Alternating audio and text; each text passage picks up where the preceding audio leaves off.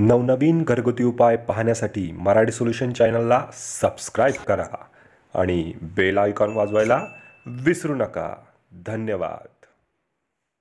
आज कितीतरी तुमच्यात जरी बघायचं असेल तर तुम्ही वेगवेगळ्या ठिकाणी जाऊन चेक करा. तुमची शुगर वेगवेगळ्या ठिकाणी वेगवेगळे रिपोर्ट येणार. क्रिएटिन लेवल वेगवेगळ्या ठिकाणी जाऊन चेक करा. क्रिएटिन लेवल डायलिसिस ज्यांना सुरू आहे किंवा ज्यांना सांगतात किडनीला त्रास झालाय, शुगरच्या पेशंटने जे शुगरच्या औषधं घेतात ना त्या लोकांना सांगतो त्यांनी जाऊन क्रिएटिन लेवल चेक करायचं. वेगवेगळ्या ठिकाणी चेक करा, वेगवेगळे तुम्हाला त्याचे रिपोर्ट येतात. कुठं 7 असतंय, कुठं 4 असतंय, कुठं 10 असतंय, एक ठिकाणी 16 येतंय. म्हणजे ह्या गोष्टी कशासाठी चालल्या? जर हे आपल्याला व्यवस्थित चालवायचं असेल तर वर्षातून सलग 3 दिवस फक्त तुरीच्या पानांचा रस प्यायचा. कुठल्याही प्रकारे तुम्हाला आता वय जसं जास्त होईल ना लघवी कंट्रोल होत नाही, प्रोस्टेट ग्रंथी बिघडलेले असतात बघा.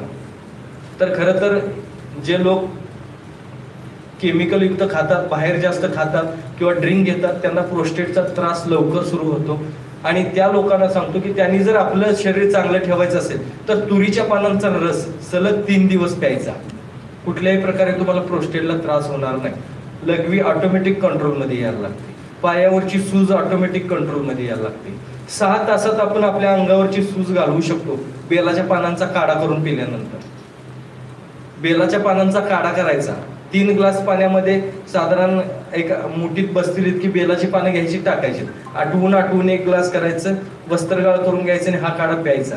अंगावरची सूज 6 तासाच्यात उतरायलाच पाहिजे. खूप महत्व आहे.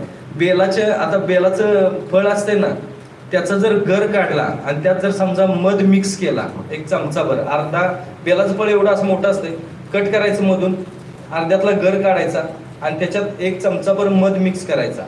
आणि लहान मुलांना बघा सांगतात छातीत हृदयाला होल आहे, अमुक आहे, तमुक आहे, किंवा आपणही म्हातारपणी सुद्धा आपल्याला हृदयाला कुठलाही प्रॉब्लेम येऊ नये असं वाटत असेल तर हे बेलाच्या फळाचा गर काढून त्यात 1 चमचा मध घालून हे तुम्ही खाल्लात तर तुम्हाला 100% हृदयाचं होल पॅक होतं यातून. हे करून बघा, मग सांगा मला. माझं चॅलेंज आहे, या गोष्टी होतात म्हणजे होतात. मी कितीतरी पेशंट यातनं बरे केलेले आहेत. मी निमित्त आहे, फक्त करणारा निसर्ग आहे.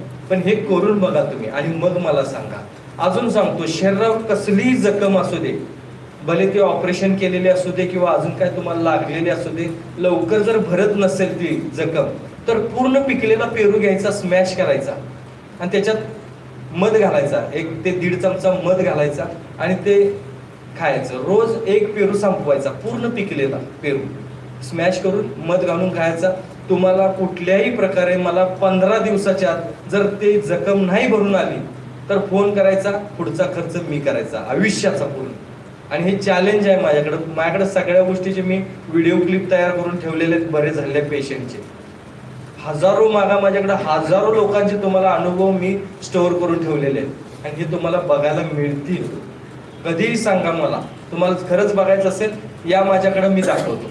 आणि चॅलेंजिंग काम. आणि हे एवढं मी चॅलेंज का देतोय कारण मला निसर्गावरती तेवढा भरोसा आहे. कारण निसर्गानं मलाही बरेचदा वाचवलेला आहे. मीही मरता वाचलेलं आहे. वेळ आल्याशिवाय मरणार नाही हे मला पटलेलं आहे.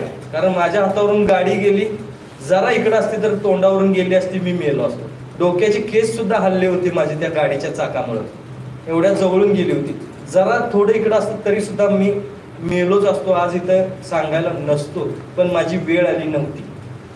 आणि वेळ आल्याशिवाय कुणी मरत नाही, कितीही काही होऊ दे. वेळेच्या अगोदर पण जाणार नाही आणि वेळ आल्यानंतर तुम्ही थांबणार नाही. म्हणून विनंती आहे सगळ्यांना की मृत्यूला घाबरून बीपी आणि शुगरच्या गोळ्या खाऊ नका. आपण बीपीच्या शुगरच्या गोळ्या खायला चालू करतो बघा, विनाकारण असते सगळं. आज वायकर सरांनी कुठे गेले? वायकर सरांनी 2 वर्ष झालं बीपीची गोळी सोडलेली आहे माझ्या सांगण्यावरून फक्त. वायकर साहेब आजही तुमच्याशी बोलतायत, व्यवस्थित आहेत. कामात काय कमी केलंय का वायकर सर तुम्ही? वाढलंय उलट. मग काम वाढलंय त्यांचं, ते काम म्हणजे अजून फास्ट काम करायला लागलेलं आणि अजून जिवंत आहे. आणि साहेब 100 वर्ष काय होणार नाही जर माझ्यासोबत तुम्ही जर माझ्या टचमध्ये राहिलात तर. आणि सगळ्यांना सांगेन टचमध्ये राहायचं, फक्त घरचे इलाज करायचे. तुम्ही 100 वर्ष निरोगी जीवन जगाल. औषध मुक्त करायची ताकद आज मी तुम्हाला खात्री देऊन सांगतो निसर्गात आहे. औषध मुक्त तुम्ही होणार म्हणजे होणार. आणि निसर्गात ह्या एका आजाराला 100 प्रकारचे इलाज दिलेले आहेत आणि हे इलाज आपण करायला पाहिजे. कधी असू दे, कधी तुम्हाला दात दुखू देत अगर नाही दुखू देत दात, पेरूचं पान चावून खायचं, कधी मिळेल त्यावेळी मिठाई पाण्याने धुवायचं खायचं. ते काय सलगच खायला पाहिजे असं काय नाही, कधी कधी खात चला. बघा दात कधी तुमचे किडणार नाहीत, हलणार नाहीत, पडणार नाहीत, दुखणार नाही. मिठाच्या पाण्याने धुवायचे खायचे, सहज चावून खायचे. कुठेही गेलात असं सहज जर फिरायला गेलात, तुळशीचं पान दिसलं सहज तोडायचं, मिठाच्या पाण्याने धुवायचं, चगळून खायचं. अशा पद्धतीने जर तुम्ही राहिलात तर तुम्हाला कुठल्याही प्रकारचे आजार होऊ शकत नाही. आता मला म्हणतात की तुम्ही सर इतकं वय सांगताय आम्हाला, ना म्हणजे मुलांना मुलं झालेत म्हणून सांगताय. खरंच आहे, माझ्याकडे फोटो आहेत, माझ्या मुलांना मुलं झालेले आहेत. हा, हे तब्येतीचं रहस्य एकच आहे, हे सगळ्यांचे आशीर्वाद आहे. चांगलं काहीतरी भावना ठेवतो, चांगलं करण्यासाठी प्रत्येकाचा प्रयत्न करतो, आणि ते आशीर्वाद त्या बऱ्या झालेल्या सगळ्या पेशंटचे हे जे ब्लेसिंग्स आहेत हे माझ्यापर्यंत येतात. आणि ते मला हे सर 300 आणि 350 400 पेशंट बघण्याची ताकद माझी नाही, तर ही तुमची ताकद आहे. आणि तुमचीच ताकद मला ती खरोखर प्रोत्साहन देते. आणि तुम्ही जे माझं ऐकून थोडंफार का असं करताय, याच्यातून मलाही अजून थोडंसं उमेद वाढत जाते की चला लोक आपलं ऐकतायत, आता थोडंसं ऐकायला लागलेत, अजून थोडं ऐकतील, म्हणून मी अजून तळमळ वाढवतोय. माझ्याकडे 50-55 लोक काम करतात, माझी 50-55 लोकांची टीम आहे. ही फक्त आणि फक्त माझ्याकडे सेवेसाठी काम करते, पैशासाठी कुणीही काम करत नाही. म्हणून मला खरं तर हे सगळं परवडते.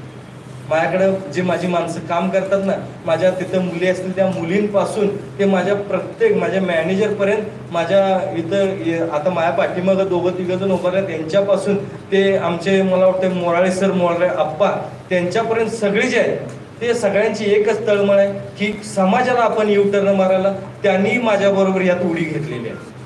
आणि आम्ही सगळेजण मिळून हे प्रयत्न करतोय. म्हणून सर माझ्या इथं आल्यानंतर, फोन आल्यानंतर किंवा काय झाल्यानंतर कोण वैतागत नाही. त्याला कारण तेच आहे की आम्हाला कुठंतरी चांगलं करून मरायचं आहे.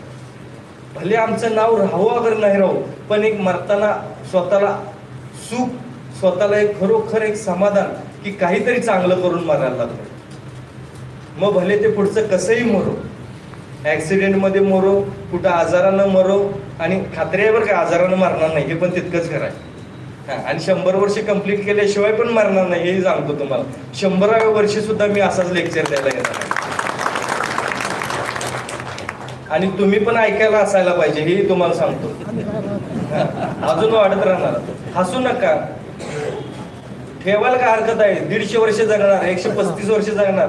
मी बघितल्यात 135 वर्षे जगलेली माणसं मी बघितली. आमच्या इथं एक माझ्या गावामध्ये एक काटकर कुटुंब आहे. त्या काटकर कुटुंबामधले म्हणजे ते बघायलाच नको, म्हणजे पंजोबांचे सुद्धा वडील कुणी बघितले असतील तर आमच्या घरात ते काटकर कुटुंबियांनी, त्यांचाही माझ्याकडे फोटो आहे बरं का. तुम्ही जर बघितलात त्या माणसाला तर 135 वय असताना सुद्धा ते स्वतःचं पाणी स्वतः गरम करून बकेट 135व्या वर्षी उचलून घेऊन जाऊन आंघोळ करायचे.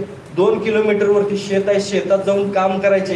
135व्या वर्षी मी स्वतःहून शूटिंग केलेलं आहे, मला चांगलं माहित आहे. माझ्याकडे ते शूटिंग केलेलं आहे, आजही आहे. तर इतकं जे आहे 135व्या वर्षी माणूस तो काम करू शकतो. कुठल्याही प्रकारचा चष्मा न वापरता तो माणूस वाचत होता, वाचन करायचा. आणि आज आम्ही 50 आणि 60 मध्ये स्वतःला म्हातारा समजायला लागलोय. लाजा वाटायला पाहिजे खरं तर आपल्याला, खरंच आहे, लाज वाटायला पाहिजे या गोष्टीची. 50शीत आता काय झालं आणि 5-6 वर्षांनी रिटायर झालं की बोनस लाईफ, जगलं काय आणि मेलं काय, मग मरा की चटकन. ते तरी बघू आहे का तुमच्याकडे? कधी आयुष्यात कधी बाबा तोंडावली माशी उठवून दिलेली नसते. सदानी कदा काम काम काम करायचं. आता लक्षात ठेवायचं, रिटायर नंतर खरं तरुण आता झालो म्हणायचं आपण. आणि आता आपण तरुण झालोय, आज आता वयात आलो, हे आजोबा वयात आले असं म्हणायला पाहिजे खरोखर. नाही, हेच आपल्याकडे असायला पाहिजे. आणि हीच उमेद, हेच धाडस आणि हीच अपेक्षा आपल्याला पुढे घेऊन जाते. उमेद पाहिजे आपल्याकडे, आपल्याकडे अपेक्षा पाहिजे. नाही मी 100 वर्ष जगणारच, कुठलंही औषध घेणार नाही, काही करणार नाही, 100 वर्ष जगणार म्हणजे जगणार म्हणा. आजपासून म्हणायला चालू करा, बघा 100 वर्ष जगताय का नाही कुठल्याही प्रकारचं औषध न घेता. पूर्वी होतं का ते पंजोबा, खापर पंजोबा कधी खायचेत का औषधं, इंजेक्शन, गोळ्या, सलाईन, कुठलं आयुर्वेदिक हे ते काही नसायचं. औषध प्रकारच माहित नाही. त्यावेळेस वैद्य असायचे, काहीतरी खायला द्यायचे, आपलं बरं होतंय जा म्हणायचे लोक. एक सांग का, एखाद्या महाराजाकडे गेली तरी बरं व्हायचे, ते काय डॉक्टर नसायचा. पण एक म्हणला ना, जा तो बरा होतोय चल, म्हणलं की महाराज म्हणले बरा होतोय, गेला झाला बरा. हे तुम्ही स्वतःमध्ये आणा. ते तुम्हाला कॉन्फिडन्स वाढवून द्यायचे. तोच कॉन्फिडन्स स्वतः वाढवा. वाटल्यास त्याच्यासाठी पांढरा कांदा घ्यायचा, खिसायचा अर्धा, आणि 2 वेलदोड्याची पावडर करून त्याच्यावरती टाकायची आणि हे मिक्स करून खायचं. रोज जर नाश्त्याच्या वेळेस खाल्ला तर सगळे आजार गेलेच म्हणून समजायचं. एवढं धाडस वाढायला लागतं आपल्यामध्ये, खूप धाडस वाढतंय. अजून एक सांगतो माता भगिनींना, जर म्हणजे जेव्हा वयातून जाताना अनामिक भीती वाटते बघा, विनाकारण काळीज धडधडते. कुणाचं तरी काहीतरी ऐकल्यानंतर, कोणतरी मेलं असं कळाल्यानंतर विनाकारण काळीज धडधडायला लागतं, भीती वाटायला लागते. कुणाच्या कुठला काय माहीत पण नसते, त्याचा ऍक्सिडेंट झाला म्हणून कळालं तर अरे बापरे करून तर कापायला लागतात. अनामिक भीती ही फक्त हार्मोन्स इनबॅलन्समुळे होते. त्याच्यासाठी सायकॅट्रिककडे जायची गरज नाही. हे प्रत्येक स्त्रीच्या आयुष्यात येते. आणि ह्या भीतीमुळं पोटात पाणी होते अक्षरशः. आणि मग पाणी झालं की ते मग म्हणतात त्या ह्याच्यावरती पाण्याची गाठ आली, त्याच्यावरती पाण्याची, गर्भाशयावर पाण्याची गाठ आली, किडनीवरती पाण्याची गाठ आली. अहो तुम्ही एवढं घाबरताय की पाणी होते सगळं अंगाचं. तर घाबरू नका. आणि हे जर काढायचं असेल तर अजून एक इलाज सांगतो, साधा सोपा, सगळ्यात मस्त. तुळशीची साधारण मला वाटतं 20 पानं घ्यायची आणि साधारण एक अर्धा चमचा मध घ्यायचा. हे जर सकाळ संध्याकाळ जर तुम्ही खालात 2 वेळा, तुळशीची पानं आणि मध एकत्र मिक्स करून, तर तुम्हाला टोटली भीती 20 दिवसामध्ये गायब. 20 दिवसामध्ये, 20 दिवस करायचं. 20 दिवसात बघा ह्यातून किती